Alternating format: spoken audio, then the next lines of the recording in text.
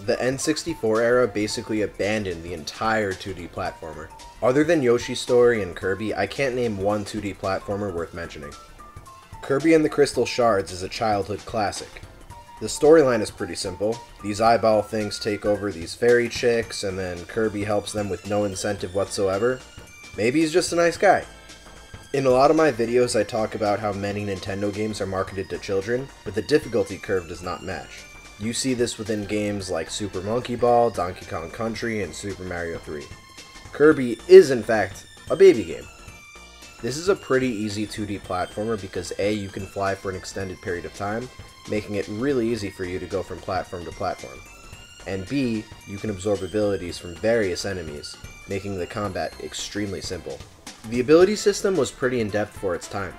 You can combine two different variations of enemies at once, so a really fun aspect of the game is just trying out everything and figuring out how you want to kill everyone. Kirby is kinda messed up when you think about it. These enemies always scared the crap out of me. The last couple of levels provide some challenge, but overall this was a very easy playthrough. This is an important debate us gamers need to talk about, because again, Kirby is a baby game, but that doesn't mean it's a bad game by any means. I would argue that Kirby is a fantastic game that still holds up today. This upbeat and happy experience coincides with some interesting level design. It's hard not to feel some form of repetition when playing a 2D platformer, but Kirby 64 does a great job at making every level feel fresh from both its aesthetics as well as the atmosphere. The bosses are all pretty fun besides the first world where you have to fight Waddle Dee, the French dude, and King Dedede. But that's all necessary because they become your friends later, so it's all good. The other boss battles provide a decent amount of variety and challenge. The final boss in the bad ending gave me a true challenge as a kid.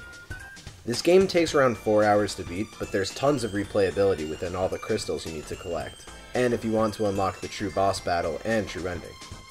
The multiplayer minigames are a great time if you have some friends over, but it won't keep you occupied for the span of an entire playdate. I'm old enough where I shouldn't be calling it a playdate anymore, but this is my channel and I can say whatever I want. In 100 Yard Hop, you press A to jump 2 spaces and B to jump 1. There are obstacles like frogs and puddles in your way that slow you down, so it's not as easy as it looks. In Bumper Crop Bump, I know that's a weird name, you have to push and shove to get the most fruit. You can press A to switch places with your opponents, which levels the playing field. In Checkerboard Chase, you have to press A to make a line of platforms fall in front of you. You use this to kill your friends. This is my favorite one of the three because it gets pretty intense as the outline gets smaller and smaller. Kirby is a great game for all ages.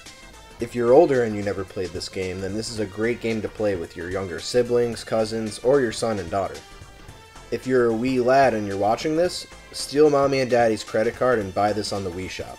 You'll have a great time eating enemies and using their powers to kill their friends.